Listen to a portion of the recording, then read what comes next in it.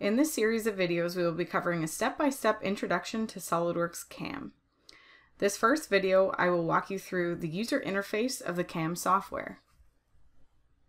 When you open up SolidWorks, to add the CAM software into the user interface, you're going to use your add-ins selection under the drop-down beside your SolidWorks options. So we're going to go into the add-ins. And inside the add-ins, you'll see there's the SolidWorks Cam 2018 option here. So we can turn the checkmark on the left-hand side. That's going to add the software in right away. And the checkmark on the right-hand side will add this in every time you start up the software. So if you're constantly using the SolidWorks Cam software, you would want both of these checked off. We'll go ahead and press the OK button, and then it'll add that software in. So if we look at the top in our Command Manager, we should now have a SolidWorks Cam tab in the Command Manager tabs.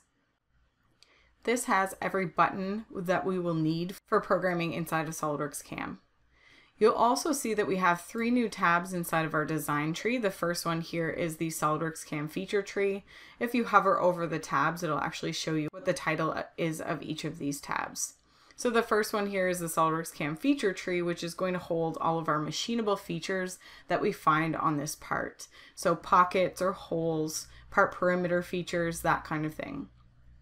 Beside that is the SolidWorks Cam operation tree, and this is going to hold all of our tool paths.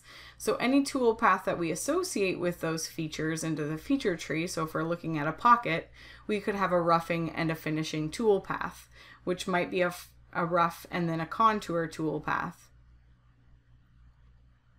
And those will be listed under the operations tree. Then beside that is our SolidWorks Cam tool tree. So this part is metrics, so it's going to show us our metric tool crib that we've created inside of our software. We can obviously customize this tool crib to our liking, and we'll show you that in the next video. So once we've got all of these tabs added in, we're ready to start programming.